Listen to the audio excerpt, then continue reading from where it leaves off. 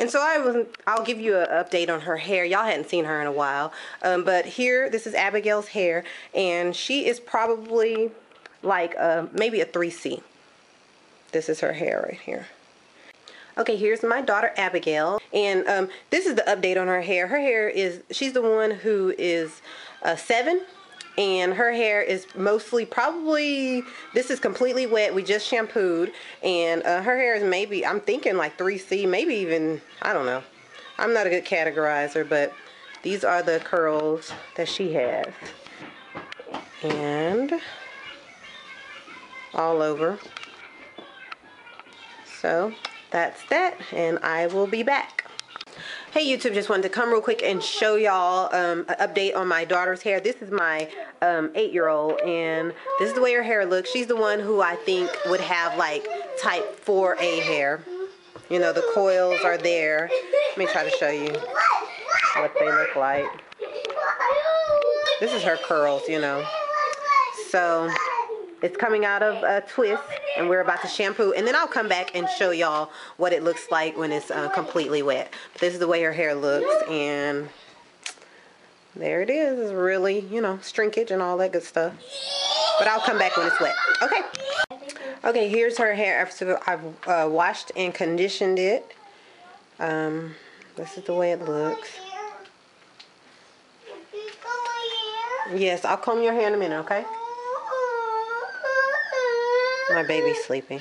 But anyway, this is the way her hair looks after it's shampooed and conditioned.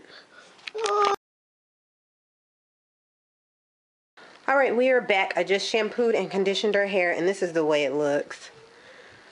Has no product on it, so this is the way her hair looks after it is shampooed and conditioned. And I just detangled while I had the conditioner in, and I put it in chunky twists until I detangle the whole thing, and then I rinse it out. So that's the way it looks. It's still kind of in the twists.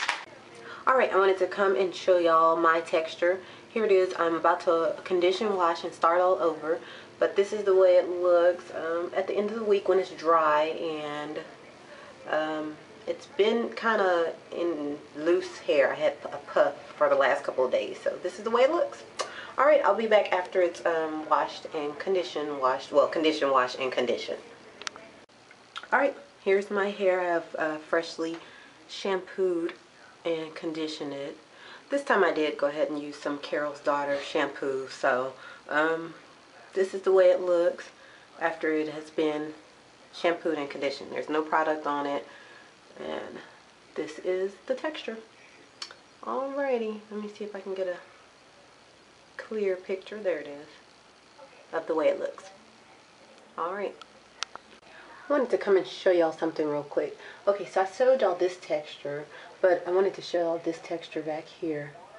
It is completely different. It goes to show that our hair can have different textures in one head of hair. Like I said, this is definitely the 4B and beyond, and this one is a little bit looser.